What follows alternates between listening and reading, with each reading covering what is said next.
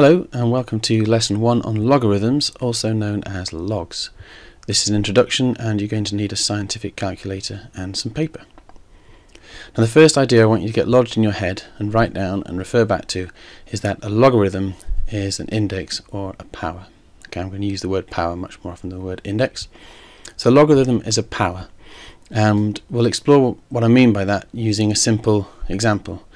So you know that 10 squared is 100, and in this relationship the 10 is known as the base, okay, and the 2 is known as the power.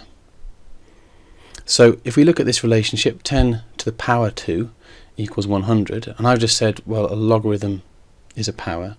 So does that mean that in this case the logarithm equals 2? Well, yes and no. It does mean that the logarithm equals 2, but that's not particularly specific. It doesn't say the logarithm of what. It doesn't say anything about the fact that it's the log of 100 or that the base is 10. So what we need is something a lot more specific. So what we say is log to the base 10 of 100 equals 2. So the log is the power.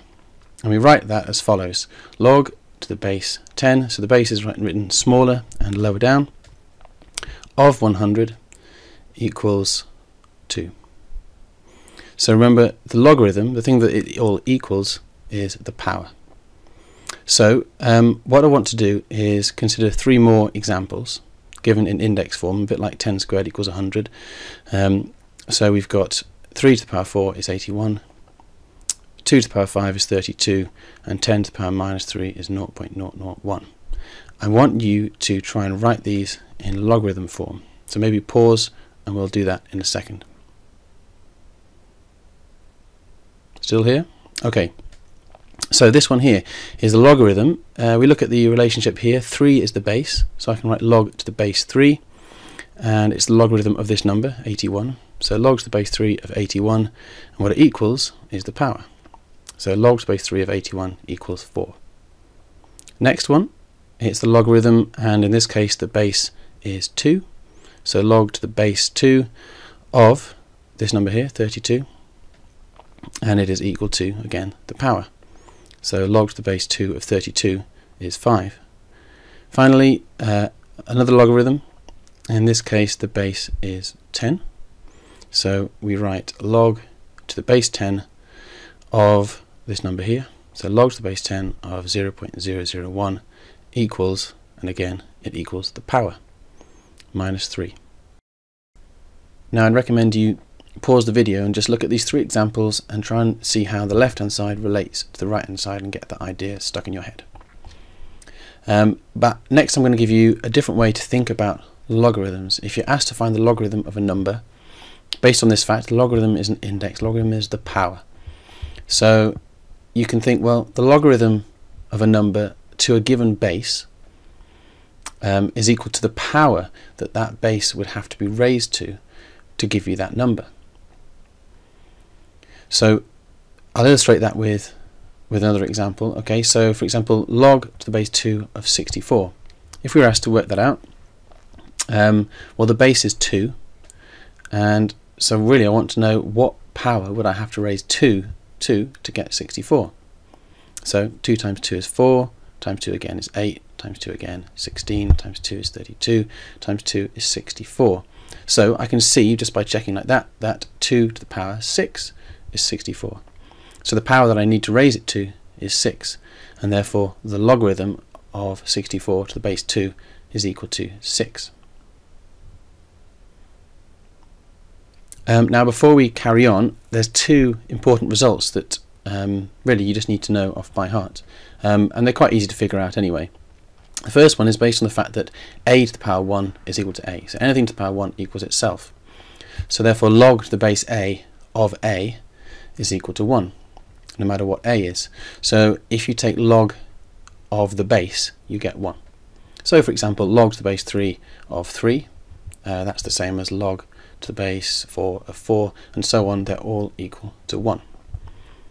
The second fact that you need to memorize and be aware of is based on the fact that anything to the power 0 equals 1. So if you put that in log form, log to the base anything of 1 equals 0. And again, this applies whatever the value, whatever the base. Okay, so it could be, I don't know, it could be, let's see, log to the base 7 of 1 is the same as log to the base 10 of 1. It could even be, I don't know, log to the base pi. Okay, log with any base of 1 is equal to 0.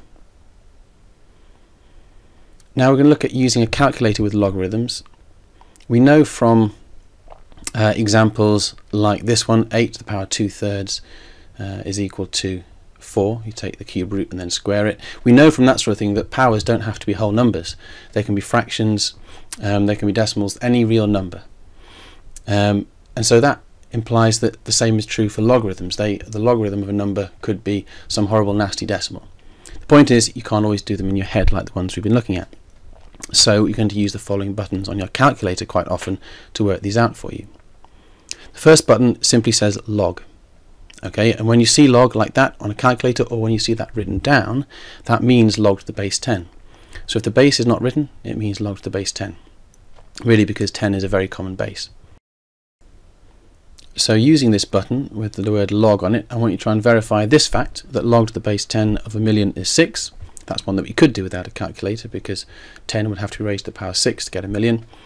And then I also want you to work out the value of log to the base 10 of 76. So do that now. Go on. Yeah. Okay, so hopefully you get the same thing as me. 1.8808 big long decimal. Okay, if you can't get that, you need to see a math teacher, me or somebody else, and check that you've got the right buttons on your calculator.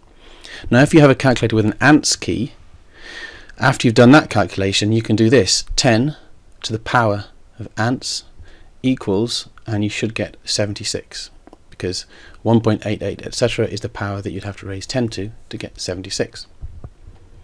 Okay, the second button that you'll see has the letters ln on it, sometimes pronounced lun, and that means log to the base e. Now e is a number that you don't need to worry about just now. It's a special number, a bit like pi, and you're going to find out all about that in C3 in the A2 part of A-level. The third button that you may have, okay, not everyone has this, is log within a couple of squares, so log to the base square of square, and or it might be similar, it might be log to the base x of y, and really that just lets you choose what the base is. Okay, the base can be anything you like. So just if you've got that button, try it out now and use it to find out log to the base 7 of 200. Yeah, do it now.